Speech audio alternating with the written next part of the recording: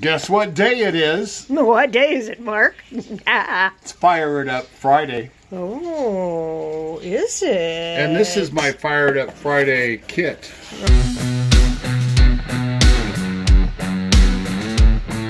Oh, there you go. It's got some goodies in it, doesn't it? You betcha, with all the awesome donations from Donna. Yes, Donna at our selected Fatwoods from a few different states. Yes, that's Donna at Dream Creations and Adventures. And link down below. We won't want to miss out on using our custom-made ferro rod and striker. Yeah. By the way, and of course the dogs got to get into it. The dogs have always got to have a word in. They're big mouths. This is very cool. Okay, yep. I'm just saying there. Got our bullets. So this is the really good knife that Donna gave us that shaves Fatwood. Really cool. But before I go to that, I found an old knife, an old fishing knife of mine.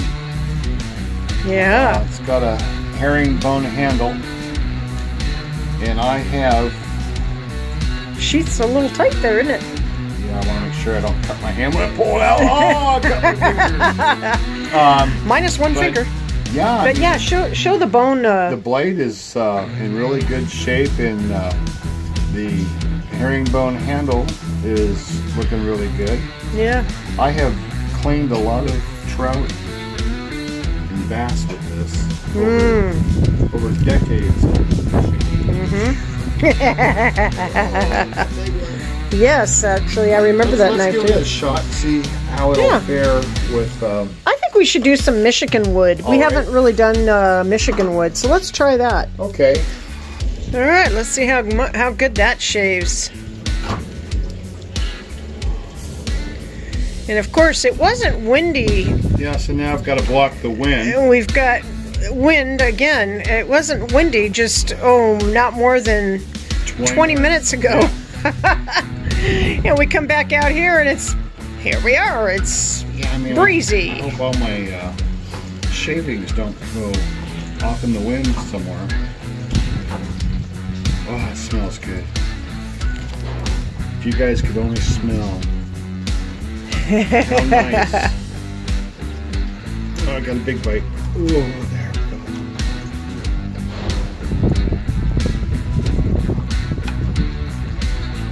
This might need a little sharpening. Let's go back to the ultimate one. The one that just does neat things. Keep fingers clear. Yeah. Oh, yeah. What a difference. Oh, yeah. We're into, Yeah, that's one old blade needs to be sharpened. Donna, how did you sharpen this knife? Because it's like razor sharp. Oh, yeah.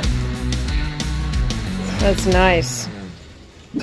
I do have a sharpening stone somewhere in my bag of tricks. I'll have to look that up. I can share that with you guys too. You put a little oil on the stone and you get it at the right angle, and you just start sharpening your knife with it, and it's awesome. You can see why wood carving would be addicting. I know that I would be addicted to it. You know, when you start doing it, your mind just kind of like relaxes, and you just kind of like go along with what you're doing, and you stop thinking about everything else, and you just kind of like enjoy the moment, right? This is great.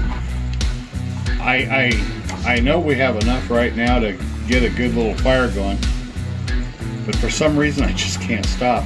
You can smell the awesome pine.